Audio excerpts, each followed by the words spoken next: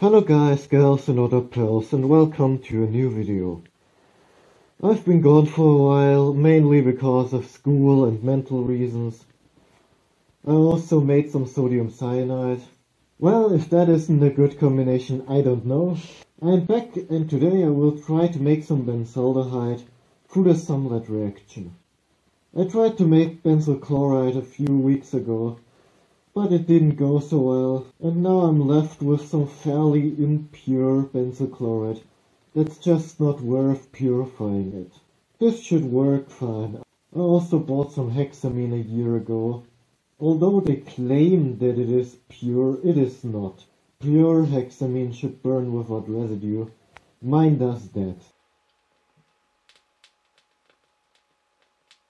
It also smells like fish, so I should probably recrystallize it.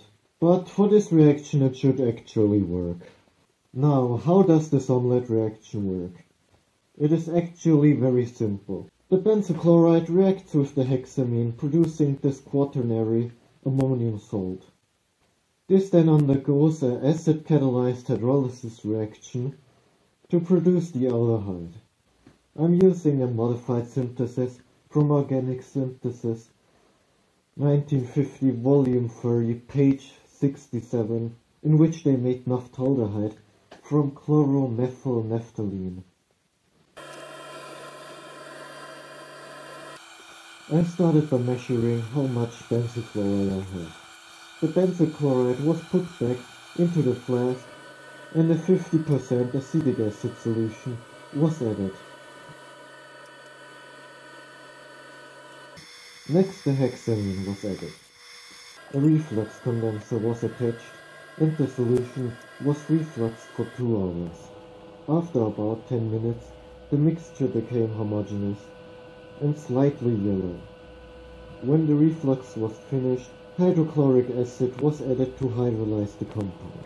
And that's where I noticed the huge mistake I made. The flask was not big enough to safely hold everything. So I did something fairly stupid, which is overfilling it. The moment the acid was added, white smoke appeared. I think it is possible that this is ammonium chloride, but I don't know for sure. After this was refluxing for further 30 minutes, it was left to cool down overnight. The next day 2 phases separated, and it was strongly smelling like cherries. The solution was cloudy and white sediment was floating around. A vacuum filtration was set up and a paper filter was used. This didn't work so well, so the paper filter was discarded. After this, the glass filter was clogged immediately. The pressure went from 10% vacuum to 90% vacuum, but it still worked. Because benzaldehyde is slightly soluble in water, I decided to do a solvent extraction. And that's where I messed up. The ideal solvent for this would be diethyl ether. I didn't have ether at the time, so I decided to just use dichloromethane.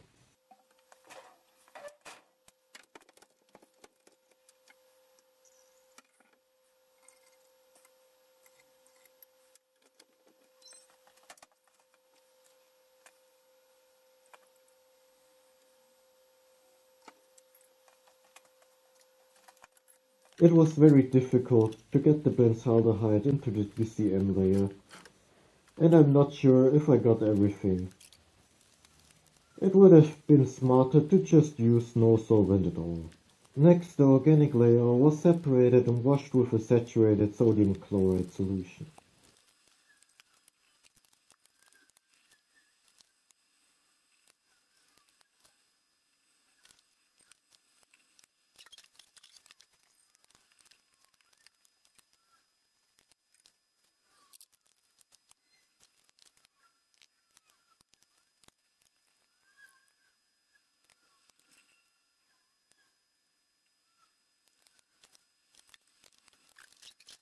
It was then dried with anhydrous magnesium sulfate. The organic layer was smelling very intensely like cherries, and if it smelled closely also like bitter almonds. Next it was vacuum filtered again and set up on a hot plate with a tube blowing in air. This got rid of the DCM very fast and the yellow oil was left in the flask.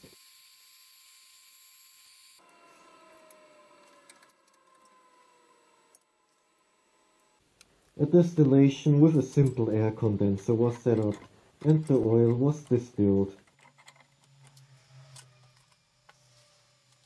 After about 20 minutes, the first vapor started condensing at around 171 C, which is very close to the 179 C boiling point of benzaldehyde. The distillate was collected up to 195 C and the distillation was stopped. 4 milliliters of a very intense smelling colorless liquid was collected. Because benzaldehyde reacts with air, it was stored in an ampule.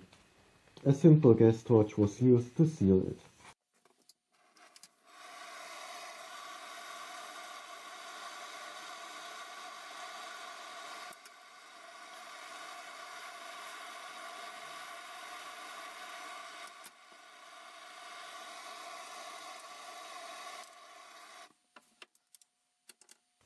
And now here we have it.